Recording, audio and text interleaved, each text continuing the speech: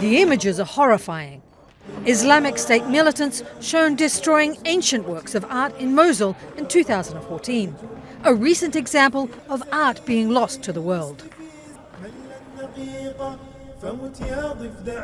And when the Buddhas of Bamiyan were destroyed in 2001, it was a moment where it felt as though my entire art history had collapsed.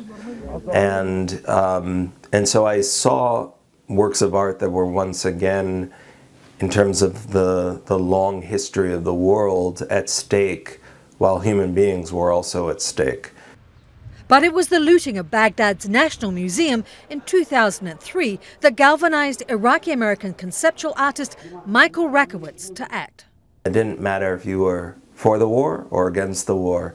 This was something that everyone could agree upon was unacceptable and tragic.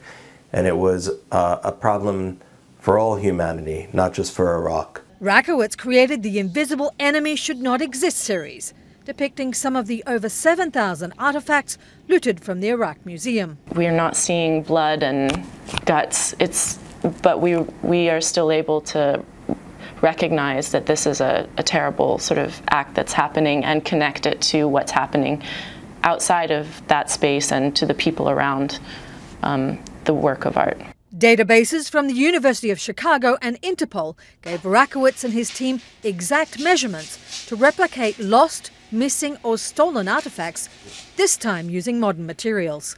This is one example of one of the works that's been missing and has been recreated using materials such as newspaper, for example, or the cartons and packaging materials from the Middle East originally, locally available in a corner store or supermarket. Rakowitz insists the sculptures are not intended to replace missing works.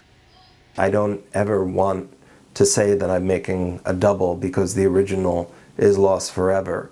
The same way that those people that perished during war alongside these objects of art or these examples of literature cannot be put back together again. In 2018, Rakowitz's work will be featured in one of the world's most celebrated public art spaces, London's 4th Plinth in Trafalgar Square.